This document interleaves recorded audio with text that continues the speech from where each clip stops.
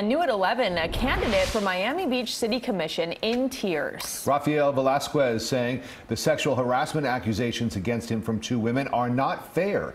Here's CBS 4's Silva Harapetian. It's not fair. It's just not fair.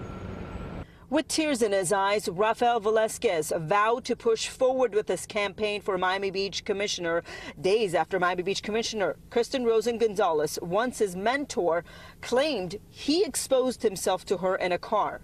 We heard that your staff resigned yesterday. That is wrong. Just hours after the allegation, his treasurer, Gustavo Perez, field director Michael Thowens, and campaign chair Anch Grover resigned from their positions. Velasquez shrugged the news and said that only one of them was on a payroll.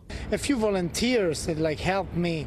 You know, they withdrew their support. His campaign chair confirms neither he nor the treasurer were being paid, but their positions were essential to the campaign. They decided to resign after they say they no longer believed in their candidates' values. When you're having numerous allegations coming in, and I'm, having a hard time understanding exactly the whole realm of everything.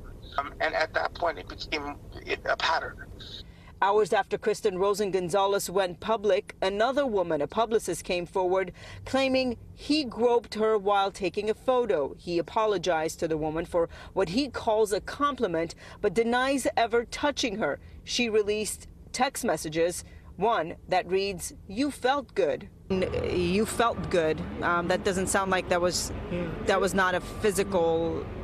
Yeah, as I said, I mean, you text quick. I mean, it felt good to see her. You know, felt good to see her. It's been a while, you know. So, I mean, if I made a typo, if I'm I apologize for. He says he's going to stay focused on the campaign and let the voters decide. Early voting has already begun. Election Day, November 7th. I'm Silva Harapetian on CBS 4 News Tonight.